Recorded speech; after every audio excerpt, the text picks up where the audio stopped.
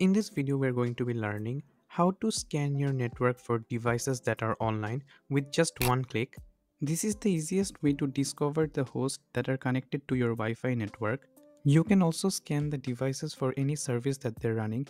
Suppose if a device has a website hosted, you can easily determine that. So we will be doing all this with the easiest network scanner out there, and the name of the network scanner is Angry IP Scanner. So let's get started. I'm in my Kali Linux right now, but the process is similar for any other Linux distribution. So first open your browser and go to the website angryip.org. When you're on this page, scroll down and click on free download.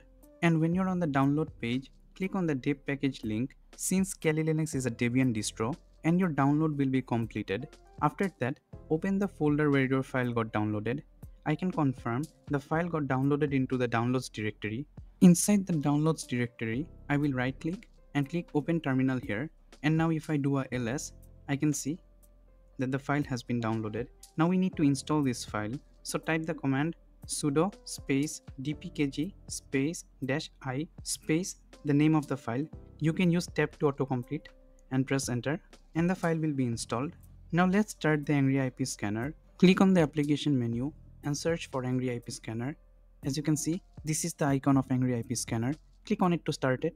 And when Angry IP Scanner starts, the IP range will be automatically selected.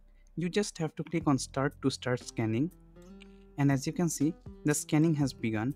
After the scanning has been completed, you will get a summary of the scan. I can see it took 14 seconds to scan the whole network, and this was the IP range. I can also see there are 8 devices that are online in my network and respond to my ping, and there are 2 hosts with open ports. The red dot means that there is no device with this IP.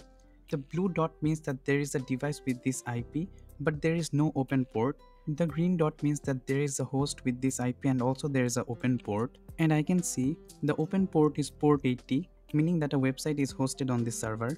I can filter the scan to show me only the devices that are online. So to do that, I will first click on Tools and click on Preferences, and from here I will click on Display.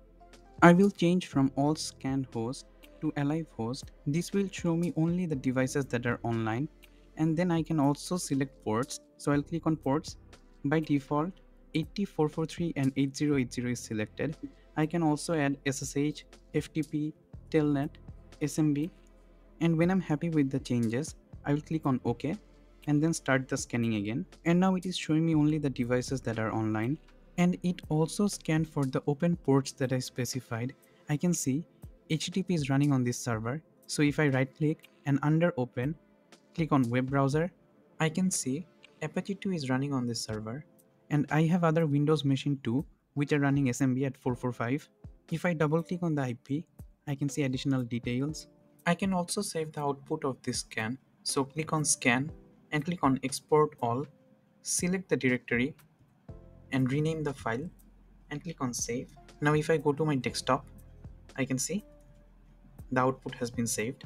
So this is just a short tutorial on how to install and use the Angry IP Scanner on Kali Linux. If you like this video and want to watch more content related to Kali Linux or ethical hacking, please subscribe to the channel. Thank you so much for watching.